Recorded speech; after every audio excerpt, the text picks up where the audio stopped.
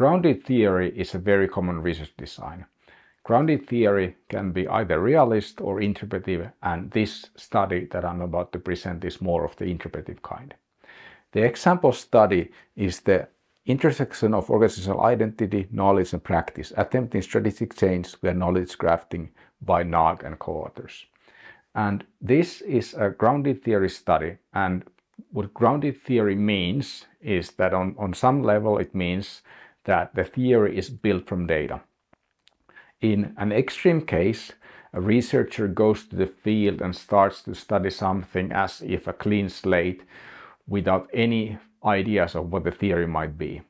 But more generally, grounded theory refers to something where you enter the field, you might have some ideas of what you might find or what you might study, but you might not fully have the concepts. So in grounded theory, the concepts typically emerge from the data, and they emerge from the data through a process called coding that I'll show in this talk.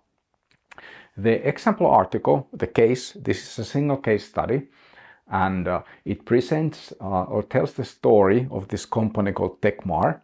And the TekMar used to be an engineering organization that was spun out from a larger organization, and then they started developing their identity as an independent business, but they remained very technology oriented. Then the management tried to make the organization more business oriented by bringing in business people to run the organization. The scientists and engineers then reacted to this negatively, and this study documents how the scientists and engineers in the organization understood the situation as a threat to their power in the organization, as a threat to their identity, and ultimately resisted the knowledge craft initiative, which then failed. This study follows the Gioia method, and in contrast to the Eisenhardt method, this method is much more interpretive.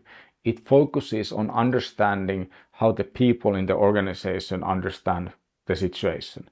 And how this study is carried out is that the interviews are coded, and coding means that you seek meaning from the interviews and then you slowly increase the level of abstraction.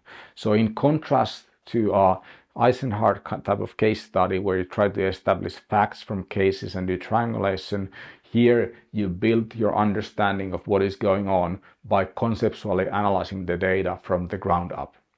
The outcome of this study, this kind of study, is typically a narrative of what's going on, which is supported by quotes from the data and some graphical illustration of the process or the theory that the study develops. The theory is not supposed to be generalizable or presented in the form of propositions, but it's more of a narrative description of how we can understand the case.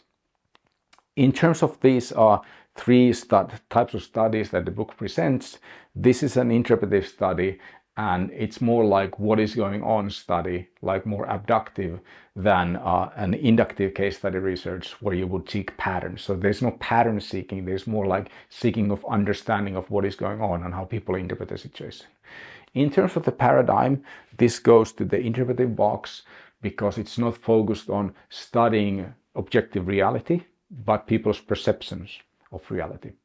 In terms of research design, this is a combination of field research and archival study, and it's partly archival because the researchers gain access to the research site when the knowledge crafting initiative, where these marketing people were brought to the organization, had already started. So they had to cover the early parts of the knowledge craft initiative through archival records. The research process is very iterative. There is data analysis and data collection go hand in hand, and it's explained here. In this kind of study, you typically have a fairly long section of data collection because you're collecting data typically over a longer period of time as events unfold. And when you try to understand how people see the situation, then there might be conflicting understanding of the situation, and you have to be very sensitive to your informants. And this is something that is emphasized in this research method section, like how do you get these people to talk frankly about things that can be kind of related to conflicts in the organization. In the analytical approach, something called coding plays a large role. And coding in this case refers to abstracting the data. So you look at certain fragments of text, and then from those text fragments you extract meaning. So for example, here they show examples of coding. So these are quotes from the actual interviews that they have. And then they identify that these two interviews, A1 and A2, talk about the need for more market pull. These interviews talk about the need for viewing clients as important. So you gain these smaller abstractions, or you label these texts with these abstractions.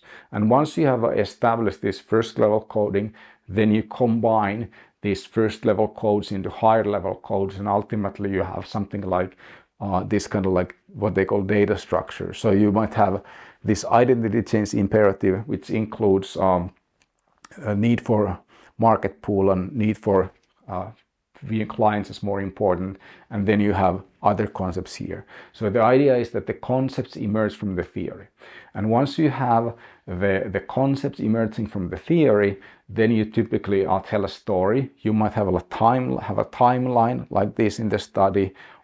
This kind of study often concludes with a diagram presenting the theory, and this particular case, the theory contains two feedback loops. So the first feedback loop starts with formal attempts to change the knowledge use practices in the organization.